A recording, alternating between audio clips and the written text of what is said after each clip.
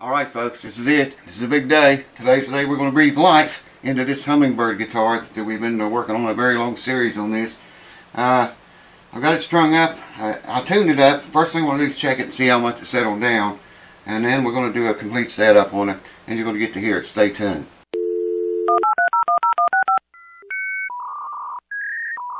Alright, welcome back folks. Thank you guys for keeping it here.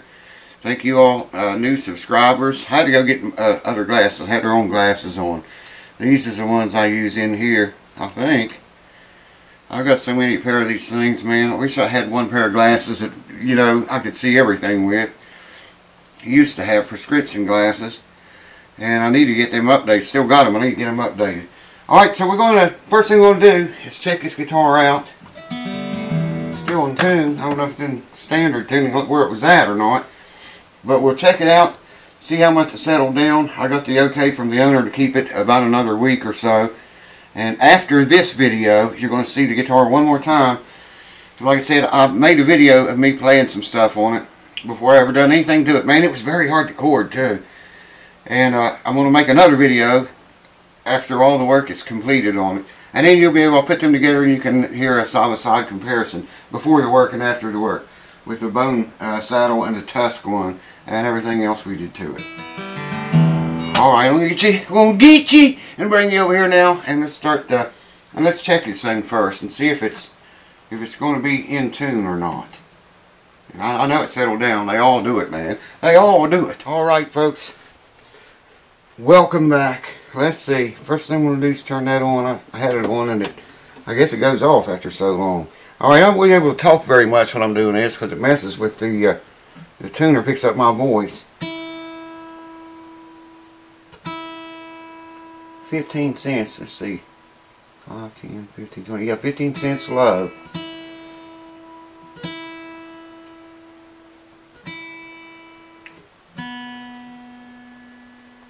About 10 cents low. It did settle a little bit. I knew it would.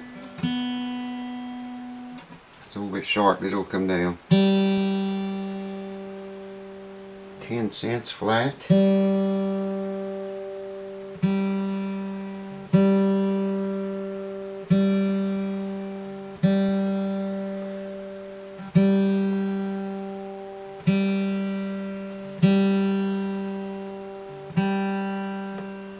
Looks like that string's stretching. It's always interesting to me to see, you know, get them all done, set them up, stretch the strings out, tune them up, and then come back 3 or 4 days later and check it. It'll almost always be changed. That's, wow, that's real close to 20 cents flat.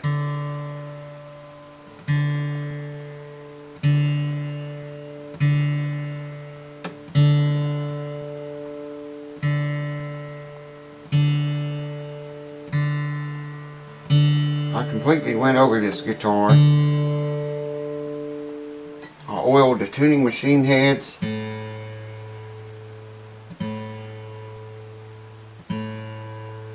About the only thing I haven't done is adjust the truss rod or oil it. Might have to adjust it.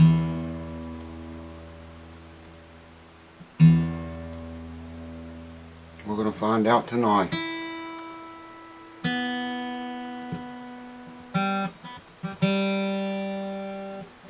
That's awful close, man. Alright. First thing we're going to do is check the nut action. Now that was what was killing this guitar when it came here. It had nut action. I didn't even measure it, man. Oh, good Lord. It was way up there. I'm going to start with an 18 thousandths here. I think that's what I set it at, if I remember right. That's what it is. It might even be 16. We'll check that. Yeah, this is an 18. It's clipping a little bit. So give me a 10. Ah, here it is. If I can get them together. Hands are not working for shit tonight, but then that's become a normality for me. Alright, now I got 16.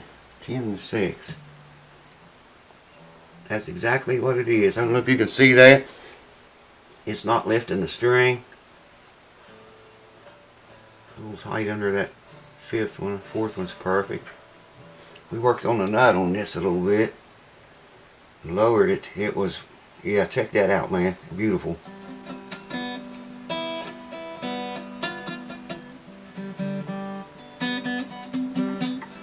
That's perfect right there.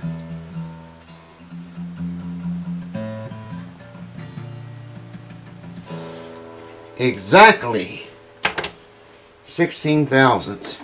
Yeah, that was one of the things that was killing this guitar when it came here. Wow, it was hard to play, man. I don't know how Billy played it with the nut action that high. Of course, that's one of the reasons it's here.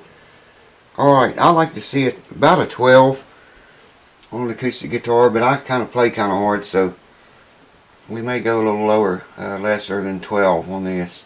Note down here at the 17th fret. Yeah, hold on. I always got to get down here. I can't see anymore, man. 17th fret. I believe that's lesser than 12. Or more. Yeah, lesser. I used to measure these high strings, but there's really no need to.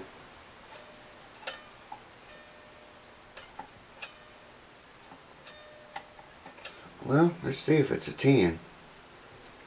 I might have to adjust that a little bit. If it is, that's not very much neck relief. Yeah, the 10's even tight. I'm sorry, man. I get to doing shit and forget all about the camera. Cue ball's trying to remind me in there. I'm going to take that truss rod cover off and loosen that a little bit. Stay tuned, I'll bring you back for it as soon as I get the truss rod cover off. First thing I want to do is put one little tiny drop of oil on those threads. This looks like it hadn't had any oil for a while. For quite a long time, it looks like. Run that up around there with my finger a little bit. Get it on those threads. Now, we know we can loosen that truss rod under string tension. It's not going to hurt a thing. So,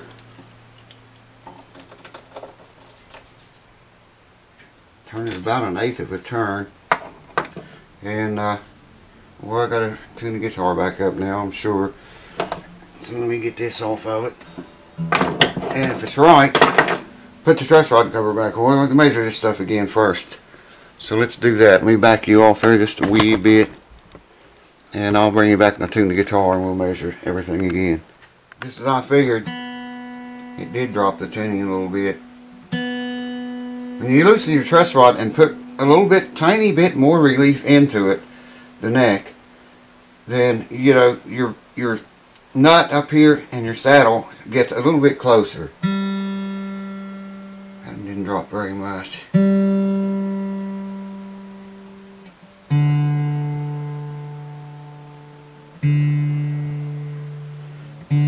They all did a little bit. That's just a sure sign everything's working right. That dropped a pretty good bit. Here's something you can argue amongst yourselves about. Will adjusting your truss rod do anything at all to your intonation? I'm not going to answer that. Not here on this video.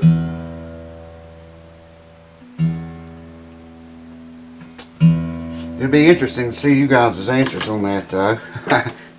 Adjusting your truss rod only. Will that do anything to or for your intonation? What do you guys say about that? Alright, let's try this 10 again. Oh, that's way better. Yeah, man. We got 10 relief. I'm going to leave that like that.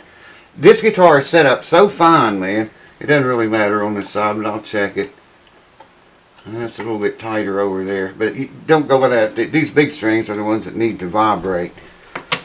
Alright, I can put the truss rod cover back on it. I won't bore you with that, all that. I'll do it in a minute. I want to read the string action here, and we'll check intonation. I intonated that saddle, so it should be right on the money. Alright. High E string. Are we in the camera? Yes. High E string, 12th fret. It's 4/64. Wow, that's down there on an acoustic flat top guitar. The low E string, you guessed it, is 5/64. It's a little bit less than 5/64, but it's closer to 5 than it is 4, so we're going to call it 5.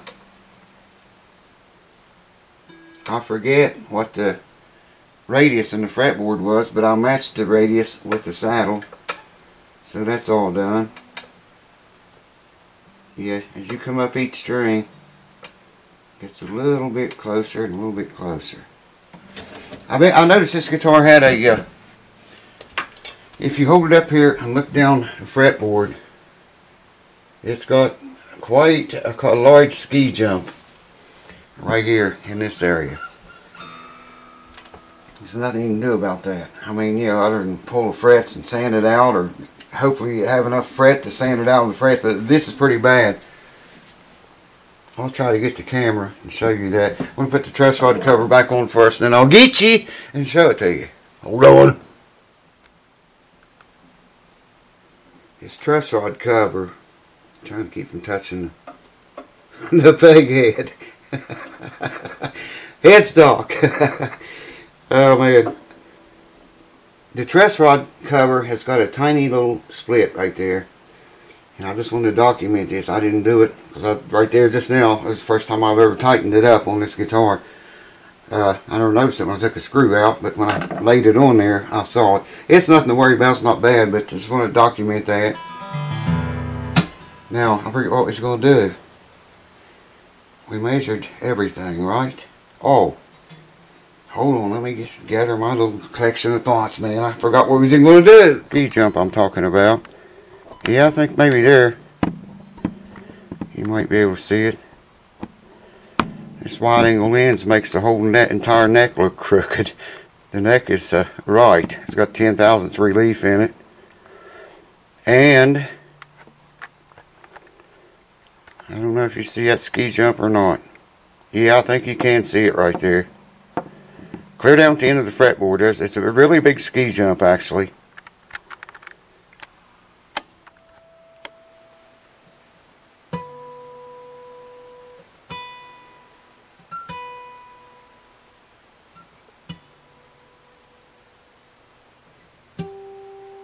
There's no way I can show you this. Unless you can see those lights on that tuner. This red light over here indicates it's sharp. The red light on this side indicates it's flat. Green light in the center indicates it's dead on. If you can see that. That's fluctuating just a tiny bit flat. Third string.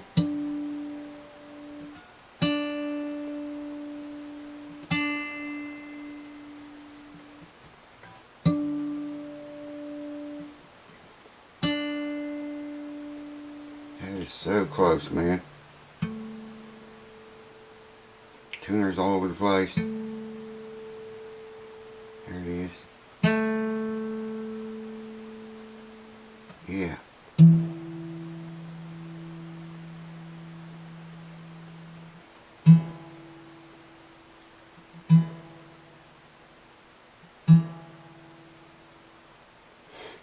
When you're intonating a guitar, you need to know how the player is going to play it. I mean, let's take his third string for instance. There it's in tune. If I note it, it's in tune. But if I hit that string hard, if a player plays harder than I do, it's going to go all over the place. See what I mean? It's going sharp. Here, let's try this one. In tune. Maybe 2 cents flat, but if you hit it hard, you can see it go sharp right off the bat on the initial pluck. So that's a good tip. I mean, you know, you got to know how the player is going to play it. And I assume Billy, the owner of this guitar, is going to play it real light, but by him wanting the action that low, I don't know how it's going to work if he tries to play down in here because that ski jump. It's a terrible ski jump right there. You know, that's just from the years of the guitar's life, swelling up and shrinking and getting over humidified and under humidified and glue joints all moving around and stuff. It happens, you know. Well, I guess it's time to see what it sounds like. Let's do it.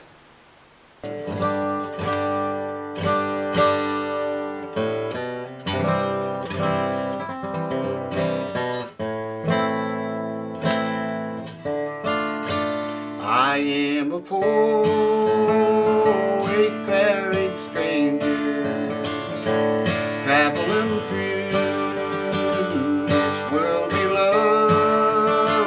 There is no sickness, no toil or danger in that bright land to where I go. I'm going home to see my mother. I'm going home, no more to roam. I am just going over Jordan. Oh, I'm just going over home. Boy, I can't, man, I don't have any calluses on my fingers at all. Just what little bit I've been hitting chords on the guitar, you know, testing them. Boy, this thing is wicked though, man. Just forgive my attempt to sing.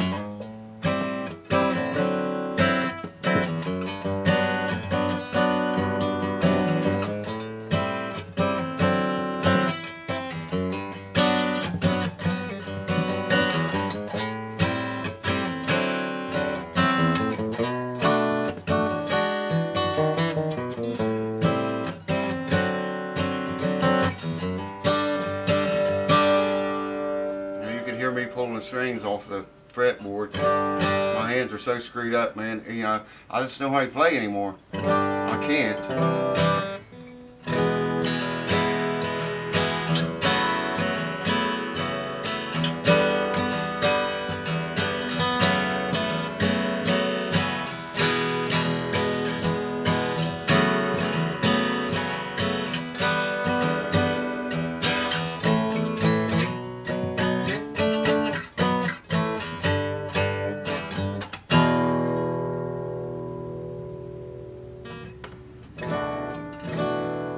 Beautiful sounding guitar, man. That pickguard really made it a beautiful guitar again too. I'll wax it all up, clean it up good for him and stuff before I send it back. Well, I hear heat coming. Thankfully, man, we can use all the heat we can get around here.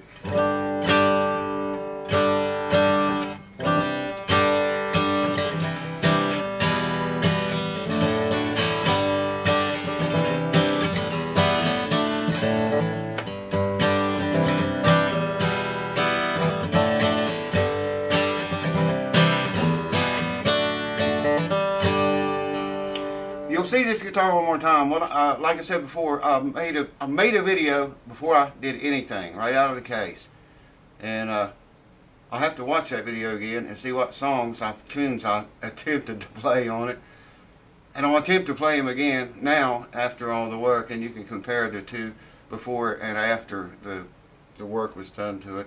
I can already tell you though it sounds better.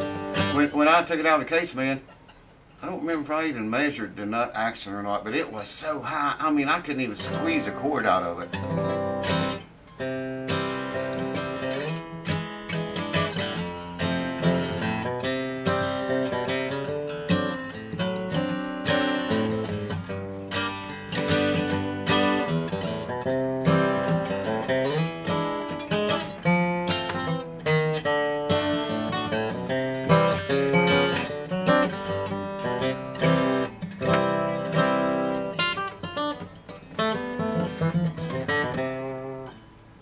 I can't play it. I'm so far out of practice, man. Like I say, I do not have any calluses, not none, zero there, nothing, man.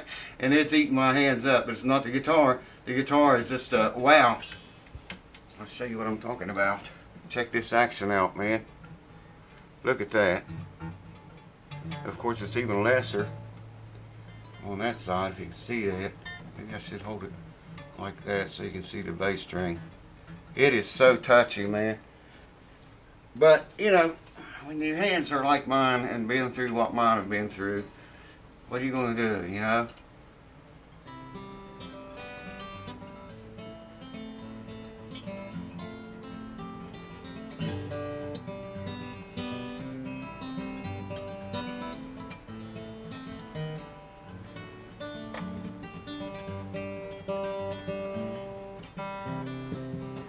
I'm not even going to attempt to go there, man. It doesn't went too far.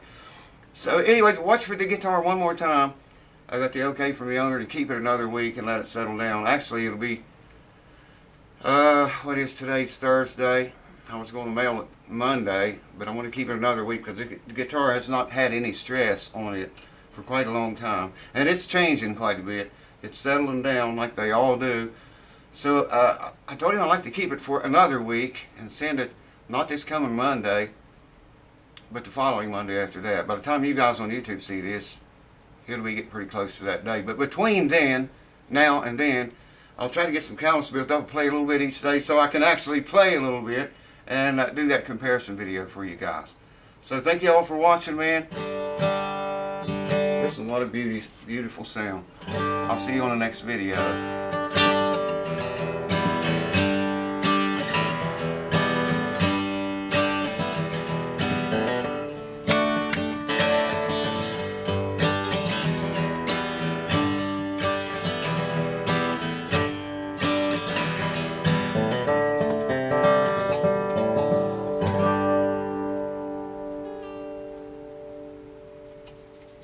It's the hands, man. It's the hands. Cheers. See you soon.